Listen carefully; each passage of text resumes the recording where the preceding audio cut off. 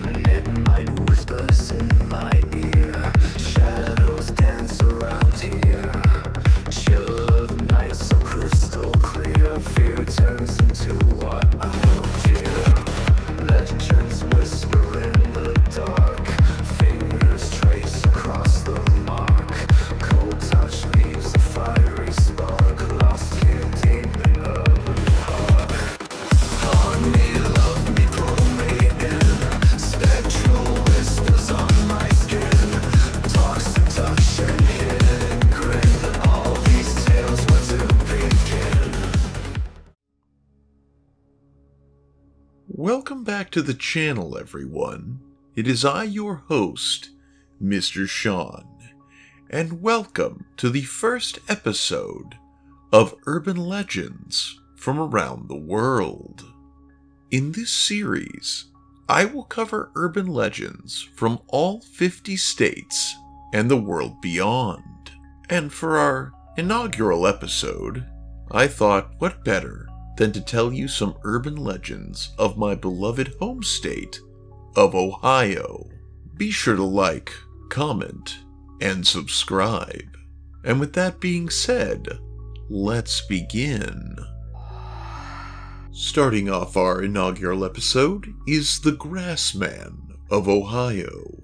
The Buckeye State's own Bigfoot, said to roam the areas of the Shawnee Forest and the Appalachian Mountains. The Grassman is a large humanoid covered in dark, shaggy fur, said to range between 6 and 9 feet tall, being quite an imposing figure. The exact origins of the Grassman legend are difficult to pinpoint, as tales of this creature have existed in various forms and folklore around the entire world for centuries. However, this specific cryptid, the Grassman of Ohio, is believed to have emerged in the 19th and 20th century, with reported sightings and encounters becoming more prevalent during this time.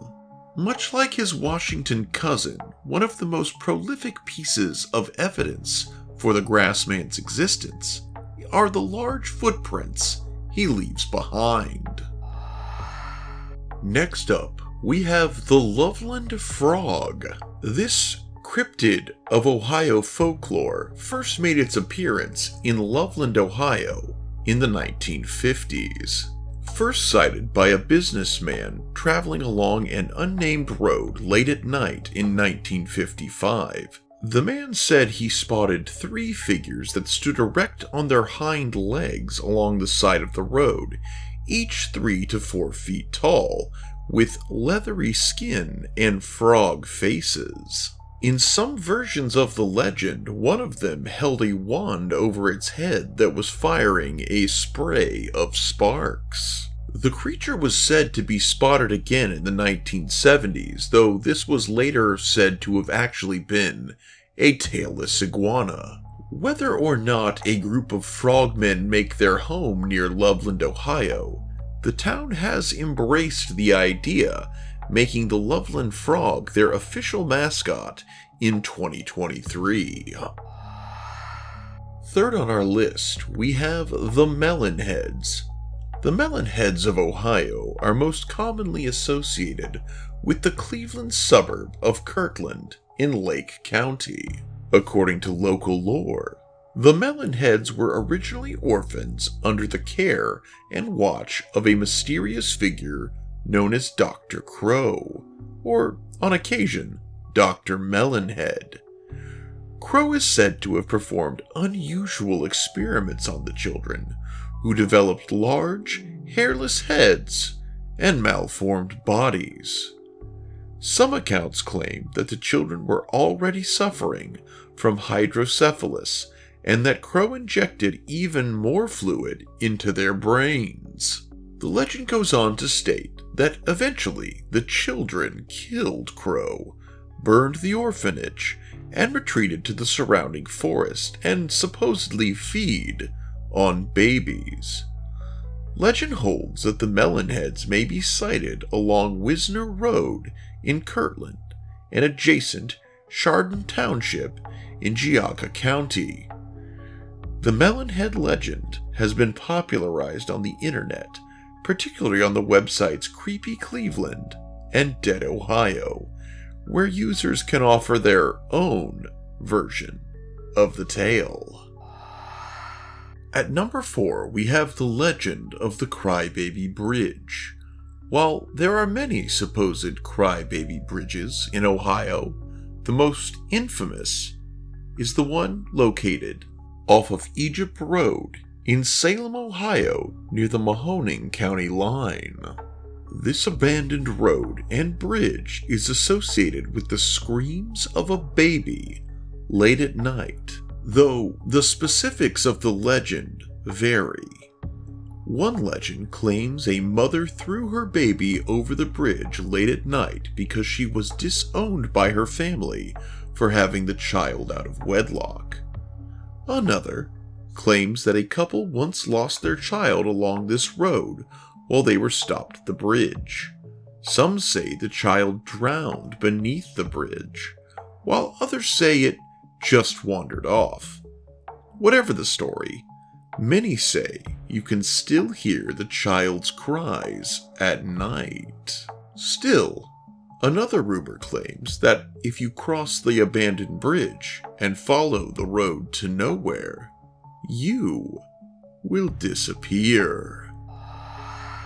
At number 5, we have Helltown, Ohio.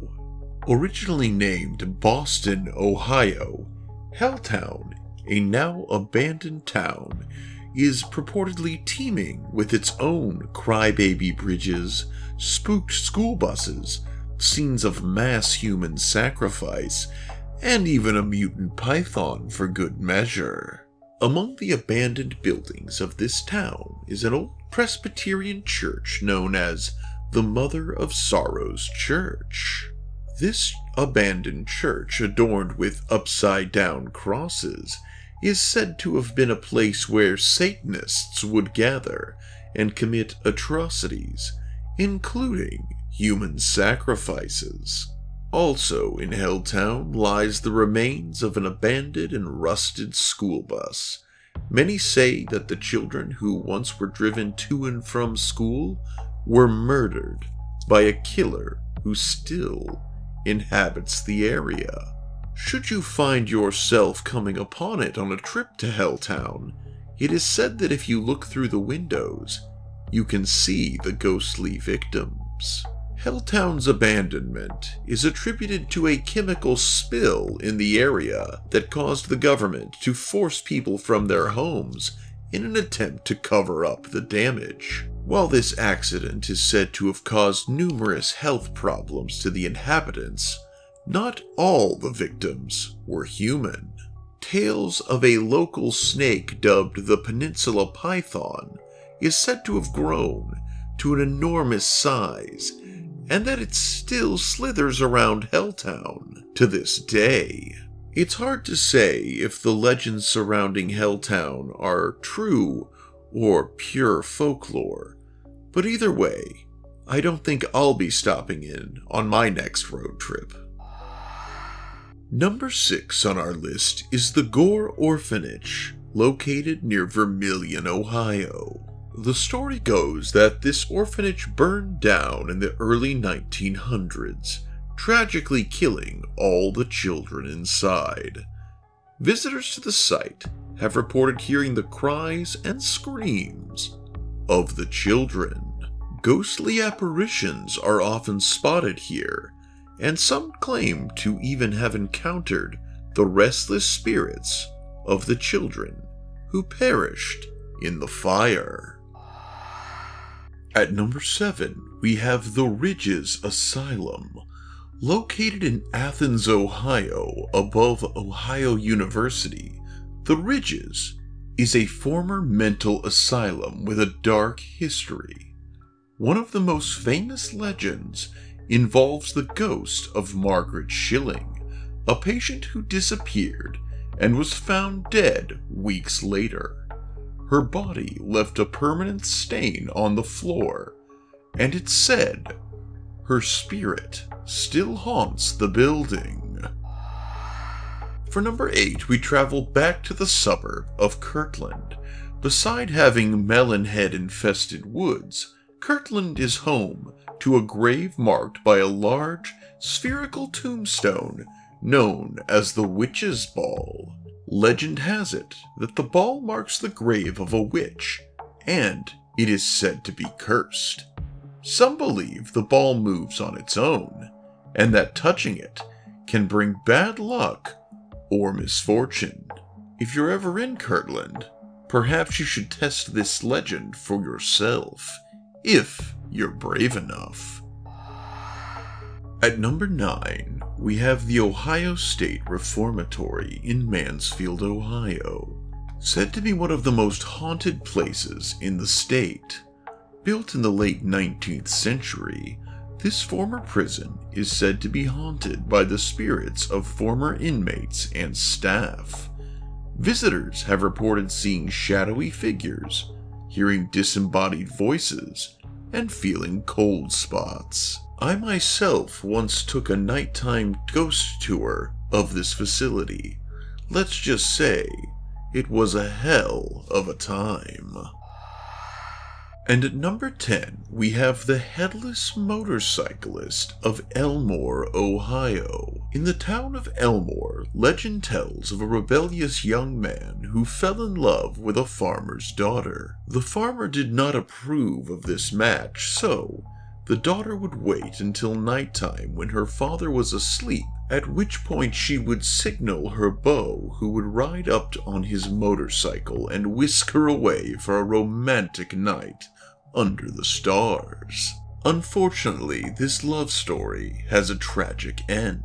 One night, while riding up to meet his beloved, the man was in a horrifying motorcycle crash that cleaved his head from his body.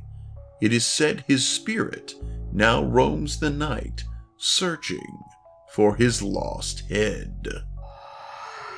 And that, dear viewers, is our list. While I could make several more videos just about Ohio, I feel like I should spread the love around, so to speak. My goal for this series is to cover urban legends from all 50 states and then from countries all over the world. Which state do you think I should cover next? Please leave your suggestion in the comments. And while you're down there, be sure to leave your favorite local urban legend as well. Please like and subscribe if you haven't already.